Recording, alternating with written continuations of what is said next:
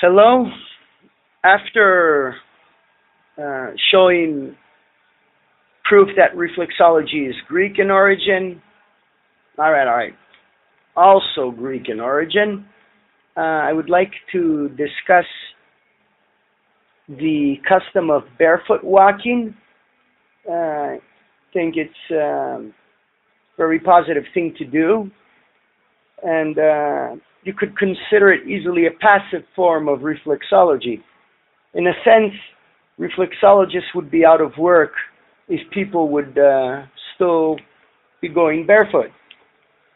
Now, the story goes that in around 2004, these American doctors were at this Congress in Asia, I think China, and they saw these Chinese people walking on cobblestone parks. There were these pathways, and they were walking around, and they asked them, it was a Dr. John Fisher, if I remember correctly, and they asked, why are you doing this? And they said it was good for health.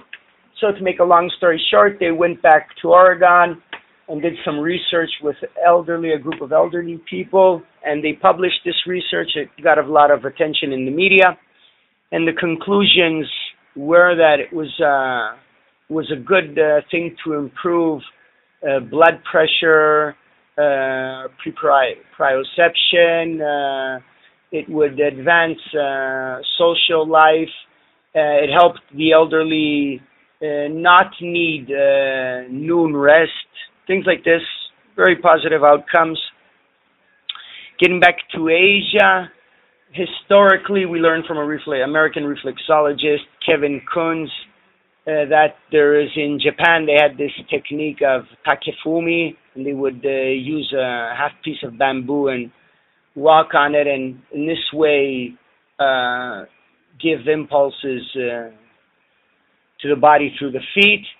But the story goes that Father Joseph Ugsted, after reading Heidi Massafret's book on reflexology back in the 70s, started working in Taiwan, started working with people there. He's a Catholic priest.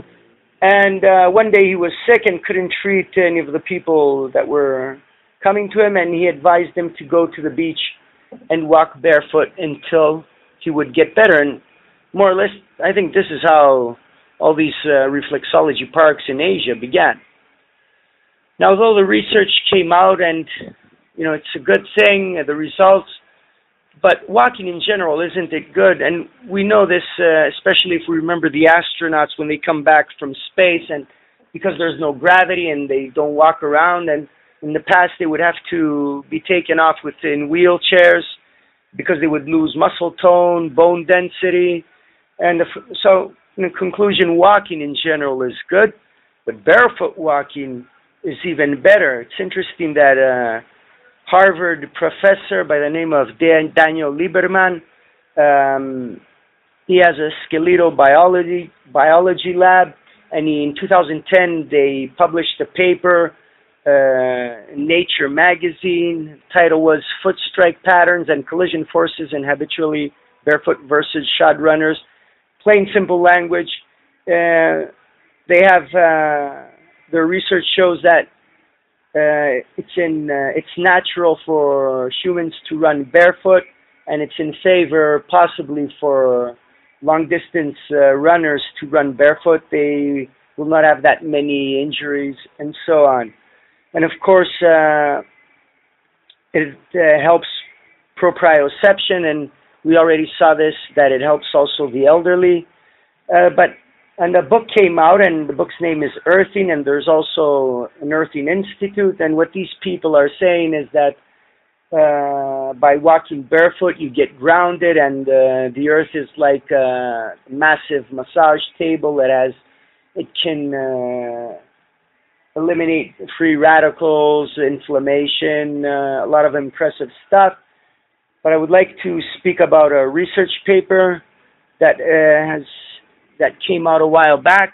The title was Earthing the Human Body Influences Physiological Processes, and in the conclusions of this research, we saw that the influences were in many things, but what I found impressive is this quote in the end: it might be the primary factor regulating endocrine and nervous systems. Maybe if you're interested, you should look into this more.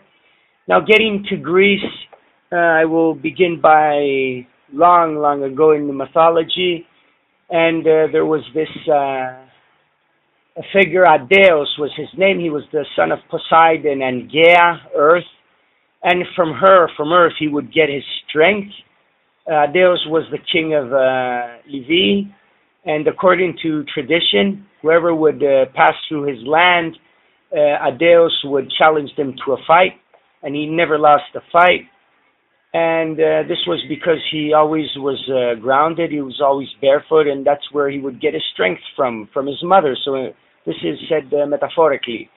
Here you see Heracles was advised by goddess Athena, and she told Heracles the only way to beat him is first you have to lift him up, and when he's in the air, then you can beat him. And then he started breaking his ribs and so on, and that's how he beat him.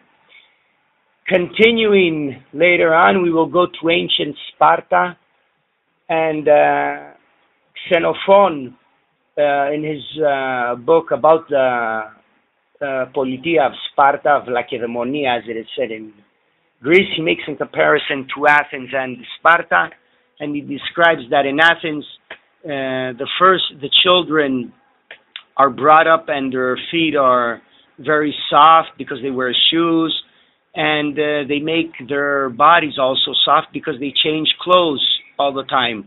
On the other hand, the Spartans, instead of making them the feet soft, Lycurgus, he was the king of Sparta, he made the laws. He said that everyone should be going barefoot by law, because he believed that if they could get used to that, it would be much easier for them to climb up hills and even go downhill. This should remind us of injuries that the Professor Lieberman was talking about before. And Lycurgus also believed, and that's what Xenophon tells us, and if the feet are exercised in this manner, they can jump higher, run faster.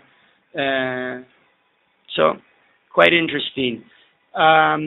Also, a little later, we have the famous philosopher Diogenes, the Greek, and he too once, he was talking about Socrates, and he was accusing him that he lived in much luxury because he had wasted money for a little house, a little bench to sit on, and the sandals that he wore. Continuing, Philostratos, in his book Gymnastics, we found a part on rubbing of the feet, but it also has epistoles. These are letters, and letter 18 goes like this. This is how letter 18 begins. We don't know to who it's going, the letter is intended for, but it goes like this. You have become more fragile, and I'm sure it is the sandal that is tightly around your foot, because this new fashion using the skin for shoes is very bad, and it bites the soft skin. And he goes on talking about giving examples of ancients that didn't wear shoes and others that did. But in the end of the letter, there's something interesting, and I want to see if it will remind you of anything. He writes, "Do not let anything be between your feet and the earth. Do not be afraid. The dust will welcome your feet as if it were grass." So I don't know if this reminds you of a passage from somewhere else. As for cobblestone paths and so on, yeah, here you see some pictures of Greek influence, and this was done from ancient times, from the Minoic years, 8th century BC, until today. Actually, it's been lost and gone, but many of these have been found through excavations, and they are preserved. It's very nice. So, getting to a conclusion, it was practiced, acknowledged that it was healthy to go barefoot. It's interesting that modern scientists have to prove this, while the ancients knew it through experience and didn't question it.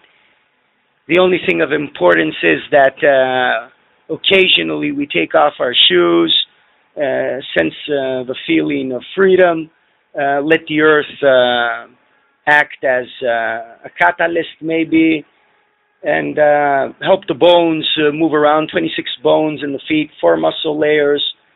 When we walk on uneven surfaces, this is very good for us. So take your shoes off and go outside.